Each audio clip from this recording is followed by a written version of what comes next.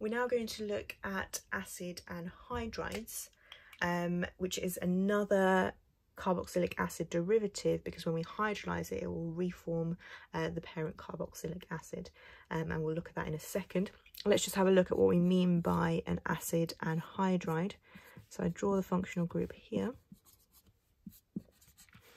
The R groups are going to be the same in this case, and as you can see, it is kind of made from the parent carboxylic acid. We've kind of got two of them now. So the functional group here is where these kind of carboxylic acids are kind of merged together, and you've got an oxygen directly between two carbonyl groups like so, and that is the acid anhydride functional group. Let's just have a look at how we might name them. So the R groups will be the same. If I start off with the most simplest one, where the R group is just a hydrogen.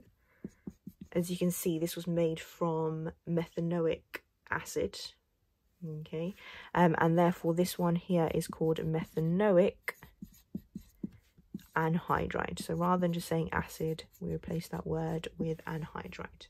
Okay, so it's still oic at the end, just methanoic anhydride here. Next one is where the R group is that. So as you can see, this was originally made from ethanoic acid, and therefore this one here is called ethanoic anhydride. Okay, and obviously if I keep extending the chain of this, if this was made from propanoic acid, it would be called propanoic anhydride. Next one would be butanoic anhydride, and so on. Okay, so that should be fairly straightforward.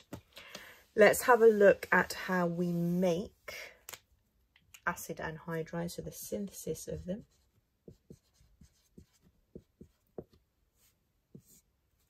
Okay, so to make them, you need to have the parent carboxylic acid. I'm just going to go for ethanoic acid because we're going to be making ethanoic anhydride.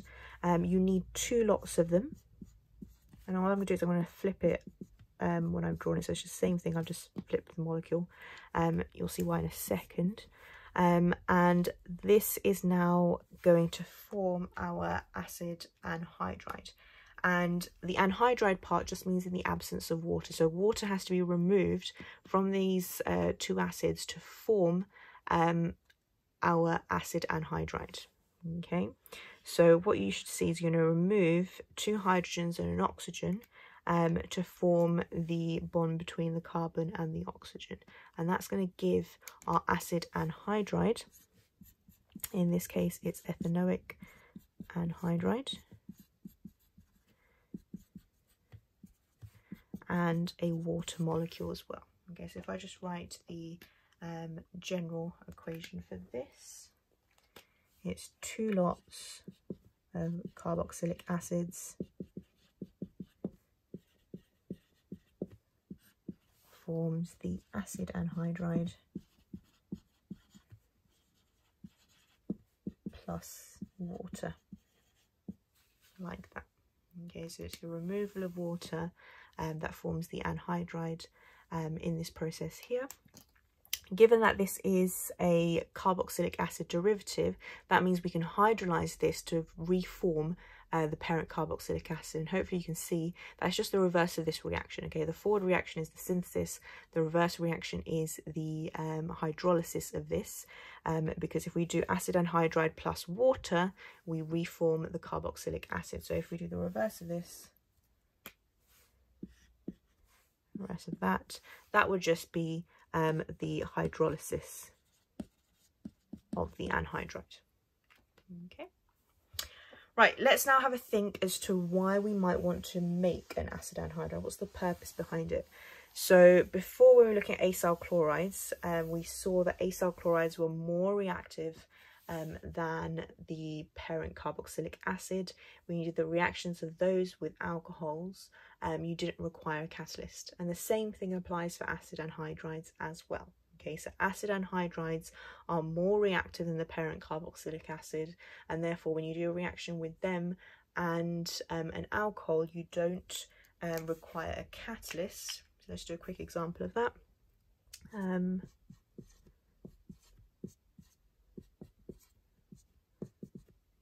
This. So as I said, we use them to form esters.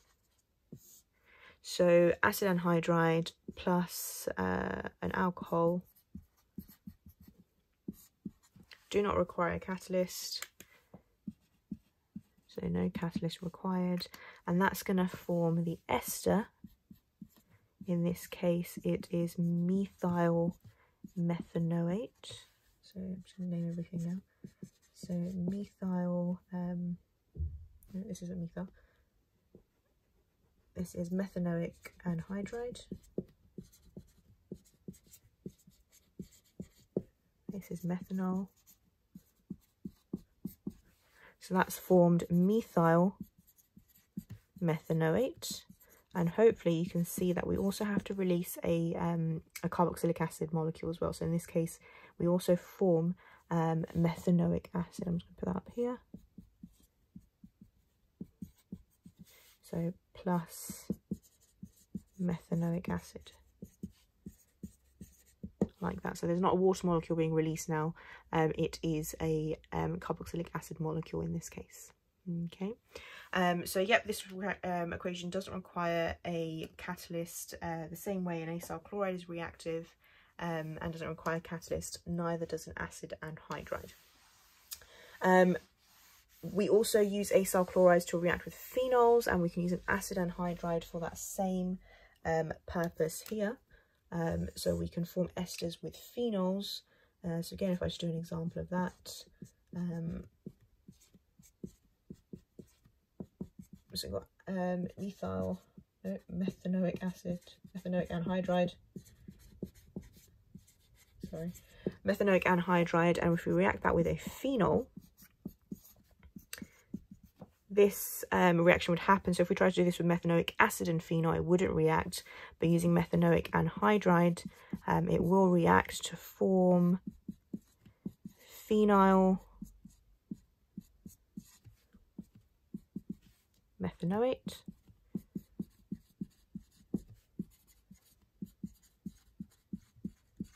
and it will release a methanoic acid molecule as well.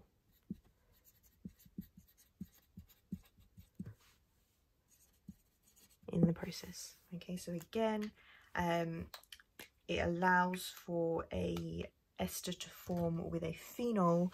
Again, does not require a catalyst in this process either. Okay, so if you want to compare the reactivity of these carboxylic acid derivatives, so we have a carboxylic acid, we have an acid anhydride, and we have an acyl chloride. Okay, out of these three, carboxylic acids are the least reactive. Okay, when you want to react them to make an ester with an alcohol, you have to use a catalyst, so you have to use an acid catalyst, and usually have to heat it as well. And carboxylic acids do not react with phenols. Okay, so these are the carboxylic acid is the least reactive, whereas acid anhydrides and acyl chlorides don't require a catalyst when reacting with an alcohol, and they will both react with a phenol to form an ester. Okay, so in terms of reactivity, and I've drawn it out this way for a reason, it becomes more reactive. Oh, sorry, reactivity increases as you go from a carboxylic acid to an acid anhydride to an acyl chloride. Acyl chlorides are the most reactive, then it's acid anhydride, then it's carboxylic acid. So the reason why we use acid anhydrides rather than acyl chlorides sometimes is because acyl chlorides are actually too reactive sometimes. Okay, so that's why sometimes we go for an acid anhydride rather than an acyl chloride.